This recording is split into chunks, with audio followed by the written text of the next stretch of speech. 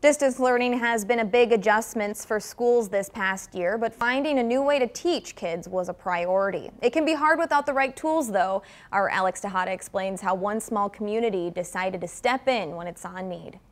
Barrett, the city of Racine is home to less than 500 people, but the Mower County town looks out for its own. So when there was a need for a way to distance learn for the younger school children, the city council found a way to make it happen, thanks to some much needed money coming in last year. Our community is very tight-knit. I mean, everybody pretty much knows everybody. Family-oriented, we look after each other. The kids all know each other. The Racine City Council hoped to help out those kids thanks to some new funds. That CARES Act money helped do some things to update our city. They gave it to you in such a short time to use. You had a month, I think, to use it up. So they used it to stock the town's food bank, buy laptops for council members, as well as iPads for the kids in town. This was such an easy decision.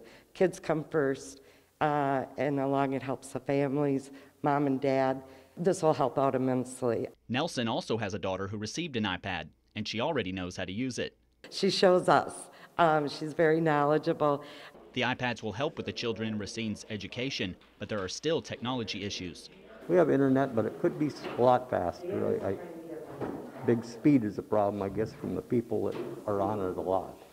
But after adding a new water tower, fencing in a lagoon, and revitalizing Main Street, the council has the mayor's faith to continue to improve the city.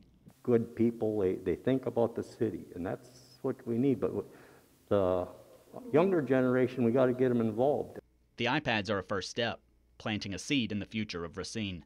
Our city works together. No arguments. I've never had to vote to break a tie, and that's great. The food bank in Racine has helped many people during this pandemic. It is located at United Methodist Church, open Thursday between 6 and 8, and now open from 9 to 11 Monday mornings for the month of January. Reporting live in the studio, Alex Tejada, KTDC News. Thanks, Alex. Freezing for funds.